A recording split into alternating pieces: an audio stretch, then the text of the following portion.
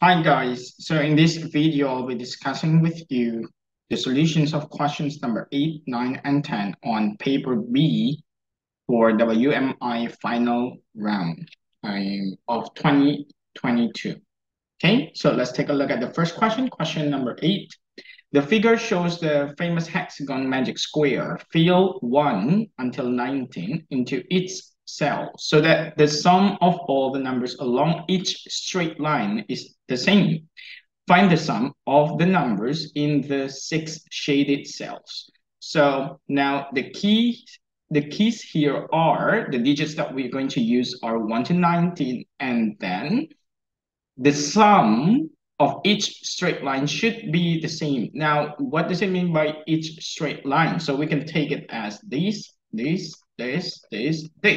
So there are 5 straight lines there, as well as the straight lines here. 1, 2, 3, 4, 5. Another 5. And if you take this one, that's also gonna be another 5. All right. So those are the straight lines that should have the same sum. Now, because we have found out that if we take the horizontal straight lines, there are 5 of them. If we take these diagonal straight lines, there are 5 of them as well. So what we can do is to first find the sum, the total or the sum of 1, 2, 3 until 19. So if we want to find the sum of consecutive numbers, remember there is an easy method we can use. We add the first number to the last number divided by 2 multiplied by the number of numbers. So 1 plus 19 is 20. 20 divided by 2 is 10. That is 10 times 19. That means the sum of the numbers from 1 to 19 is 190. And because there are 5 lines of 5 rows, then we can divide that by 5. So we know that each line should have a total of 38. Knowing that the sum of each line should be 38, we can easily find the numbers to fill in the middle cell here. So 15 plus 10 is 25. 25 plus 13 is 38. The same goes here. 15 plus 9 is 24. 24 plus 14 is 38. And then now we have to start filling in the cells that have at least one clue.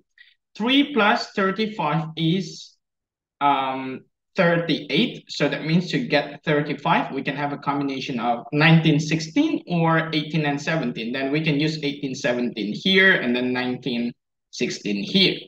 Now we have 10 plus 16 is 26. 26 plus 12 is 38. 9 plus 18 is 27. 27 plus 11 is 38. And then we have now 14 plus 12 is 26. Then 26 plus 12 is equal to 38. To make 12, we have 75 or 75 and 8, 4, 6, 6, 9, 3. So now 9, 3 is not possible because 9 has been used. So let's take 8, 4. And then 11 plus 19 is 30. 30 plus 8 is 38. So get 8, we have 2, 6 or 1, 7. Or we can put 2, 6 if you want. And then to get 9 plus 16 is 25. 25 plus 13 is 25 plus 13 is 38. Then we get, to get 13, the other three digits that we haven't used are 6, 5, 2. Okay, so now to get the sum of the numbers in the 6 shaded cells, we have 8 plus 4 plus 6 plus 2 plus 1 plus 7 is equal to, this is 12. 12 plus 6 is 18, plus this is 20, 21, 28. So the sum is 28. Right? Now let's go to number 9. The solid in the figure is made up of blocks in white, gray, and black. How many white blocks are used at most? So now be careful with this. We want to know how many white blocks are used at most. So that also means the least number of gray and black blocks. And the other important clues that you all have to pay attention at is here. The size of a white block is 1 by 1 by 1, while the size of a gray block is 1 by 1 by 2. And the size of a black block is always 1 by 1 by 3, as shown here. Okay, so the easiest method to answer this question is to first know the volume of the solid that is given here. Now we can count. This is a basic grade 5 lesson. So 1, 2, 3, the innermost, and then 4, 5, 6, 7, 8, 9, 10, 11, 12, 13, 14, 15. So there are 15, the volume is 15 units, okay? But the number of blocks is not 15 because remember the sizes of the blocks are different. And then it says here from the mirror, here, these are all black blocks. So this one, the 3 units on the backmost are all black. All right, remember that. I'll put the sign there, black. So these are black.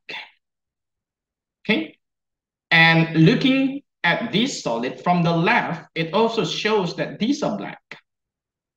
So it's already obvious, it's already clear and certain that the last 3 units on the backmost are black, okay? And then now what about the gray? It says that the last 2 blocks on the bottom part here are, not the last 2 blocks, sorry, the last 2 units, it's just 1 block because the size is 1 by 1 by 2. Let me list down the number 2 here to make it clearer. So black, so far we found 3 units that are black.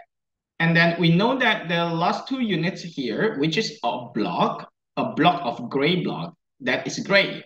And then these, the 2 bottommost here are also gray. So that means for gray, so far we found 4, right? 2 plus 2. I'm talking about the units, the volume. And then there is a block that looks like 1 unit there, which is this one, because it's reflected directly through the mirror, right? However, you have to remember that the size of this gray block is always 2. So that means if this one is gray, this one are gray. So that is another 2. So in total, there are 6 gray units because we want to get the most possible white blocks. So we do not consider any other blocks as gray or black. We consider them all as white. Now, there are 15 units in total, minus 3 which are black and 6 which are gray. That means there are 6 white blocks at most. Okay. Now, last one, number 10. Below is a Sudoku game with numbers 1 to 6. The numbers in each row, column, or a 3x2 frame cannot be repeated. Suppose 3 arrows are drawn, and the numbers from tail to head of the arrow must be in ascending order, where the number in each square is larger than the previous one by 1. Find the 6-digit number A, B, C, D, E, F. All right, for those who have played Sudoku before, you must be familiar with the rule, and actually this one makes it even easier for us because it tells us that the arrow means the numbers must be consecutive. Okay, so the first clue we can use is here. This means there are 5 consecutive numbers, and 5 consecutive numbers can be 1, 2, 3, 4, 5, or 2, 3, 4, 5, 6. 1, 2, 3, 4, 5 means it only leaves us with the last number here, which must be a 6, and it's not possible because if you see on its right, it's got a 6, and you cannot have double 6s in one row. So that leaves us with only one option, which is 2, 3, 4, 5, 6, and that means this must be a 1 there. And there's another clue here, three consecutive numbers, and three consecutive numbers can be 1, 2, 3, but the second number cannot be a 2, so that option is left out. And then we can have 2, 3, 4, 3, 4, 5, or 4, 5, 6, but you cannot have a 6 as the last number because it's got another 6 on its right. So we have the option 2, 3, 4, or 4, 5, 6. And if you look at this cell here, or the square, below it, it's got 1 and 5. On its right, it's got 2. On its left, it's got 6. It gives us an option of 3 and 4. Now, if we take the option 4, sorry, it's not 4, 5, 6. I meant to write 3, 4, 5. Okay, if we take the option 3, 4, 5, that means this must be a 3. Right? And we need a 5 in either one of these two squares, which is not possible because there is a 5 on that row. So that means this option must be eliminated as well. So we are left with the option 2, 3, 4. And that means this square cannot be filled with a 3. It must be filled with a 4.